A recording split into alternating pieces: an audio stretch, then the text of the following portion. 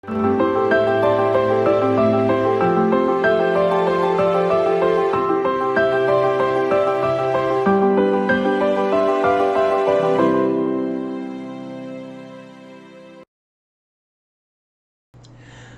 morning, everyone. I hope this finds you well and living your very best life in Jesus Christ. The other day I was having a conversation with a former colleague, and she, who had spent as much time teaching as I had, was talking about the seeming increase in the number of children that we ran across in our later years of teaching that seemed to have some form of emotional or mental instability. She'd said that she didn't understand this since when she was in school at their age, she doesn't ever remember that seeming to be a problem.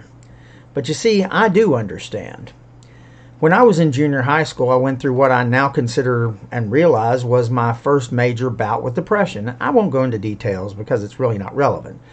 But suffice it to say that I was more than a year younger than all my peers and frankly was being ostracized for several reasons that I only vaguely understood at the time. Back then, people just didn't go to counselors or psychiatrists, mostly due to the stigma involved. And frankly, my family couldn't have afforded it anyway. Since I had no one really to talk to about the situation, I just started to withdraw further and further into myself. And every day was a struggle as I did my very best to push through the day while dreading literally every moment. My parents did what they could to help, but, I was at that age. I avoided them as well. For quite some time, I was literally on my own with my own thoughts. And I clearly remember that I began to spiral more and more deeply into the abyss as I gave up a little more of my hope every day. It was a very dark time, which I only survived by having a wonderful and caring teacher see the change in me and start spending time to just talk to me, and more than important than talk, listen to me.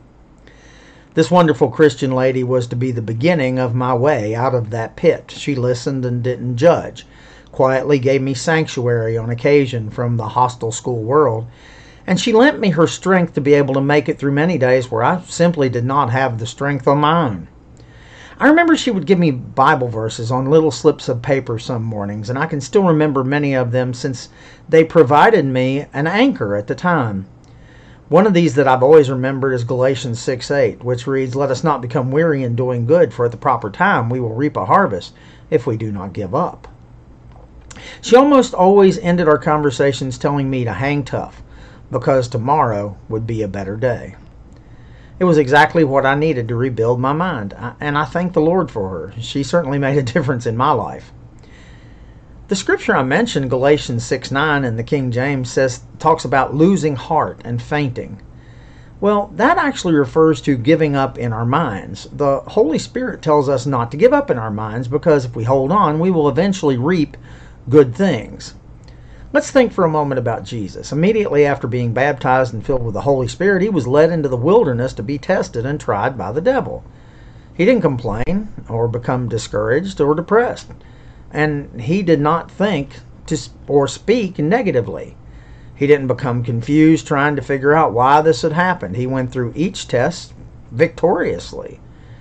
Can you imagine Jesus traveling around the country at the time talking with his disciples about how hard everything was? Or can you picture him discussing how difficult the cross was going to be, or how he dreaded the things ahead, or how frustrating it was to have no roof over his head, no bed to sleep in at night? No, that wasn't him. Jesus drew his strength from his heavenly Father, and he came out in victory. As believers, we have his Spirit dwelling in us and the strength available to make it through whatever we're facing.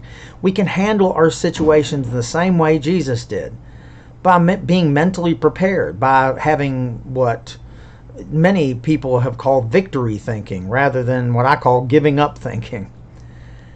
I've often thought that anyone who tries to face down the world on their own without the Lord will quickly find themselves beaten down by this evil world. The only way we can persevere is not look to our strength, but to the Lord's strength when times get tough.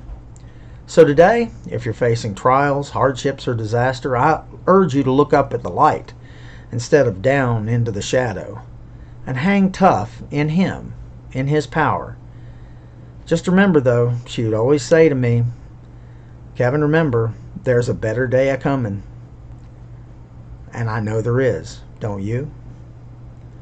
I hope you make today a terrific day. I want you to know that I'm here if you need me, and I love you all.